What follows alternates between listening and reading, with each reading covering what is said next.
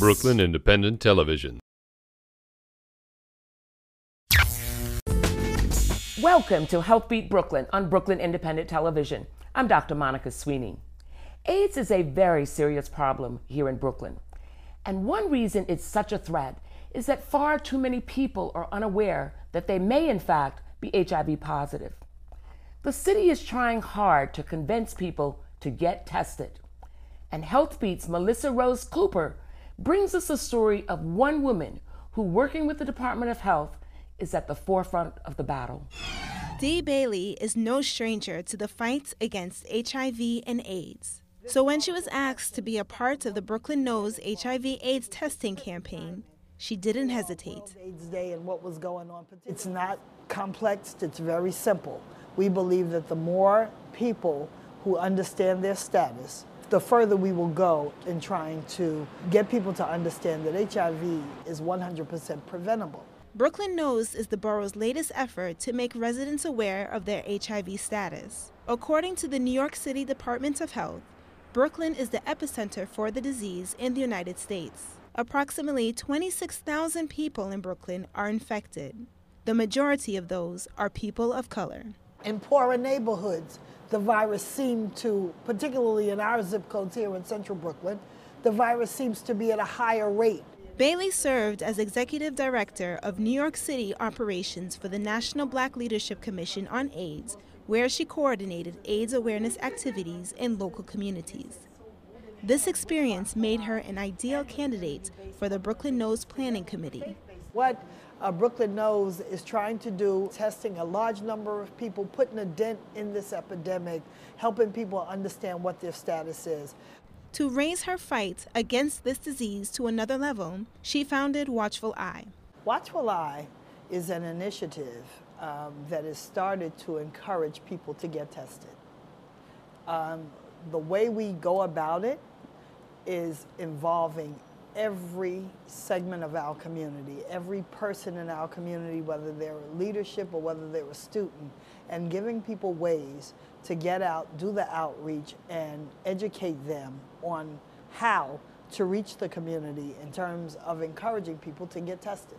A native of Brooklyn, Bailey chose to open the center in Bed-Stuy because she knew firsthand the importance of HIV and AIDS awareness in that community.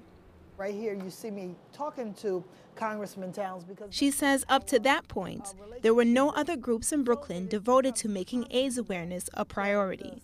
People were doing testing, but to concentrate, to make sure that we coordinated the efforts of our faith-based institutions, our community-based institutions, specifically to work on Brooklyn, that wasn't being done.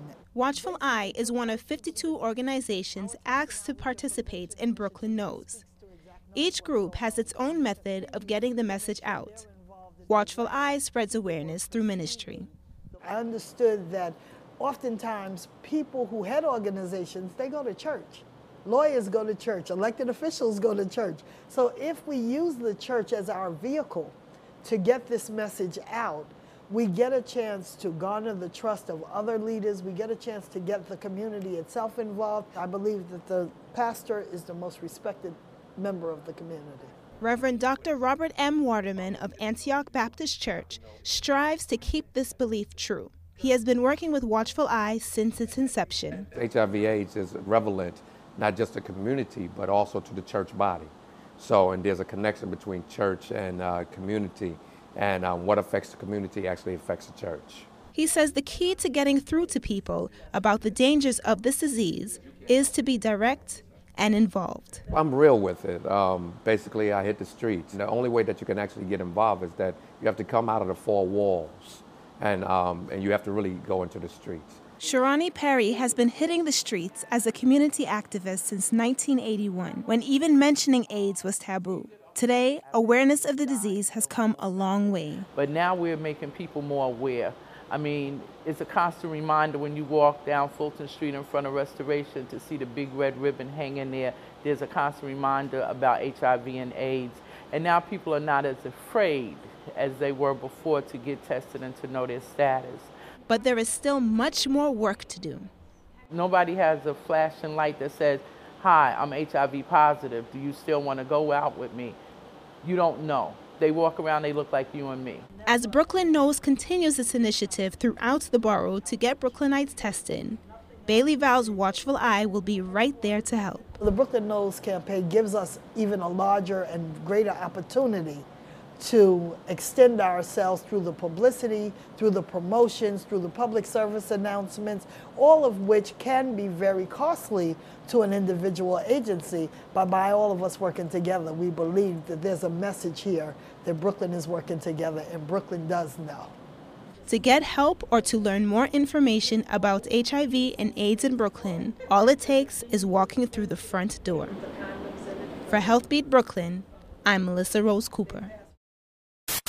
Become a fan on Facebook, like Brooklyn Independent Television.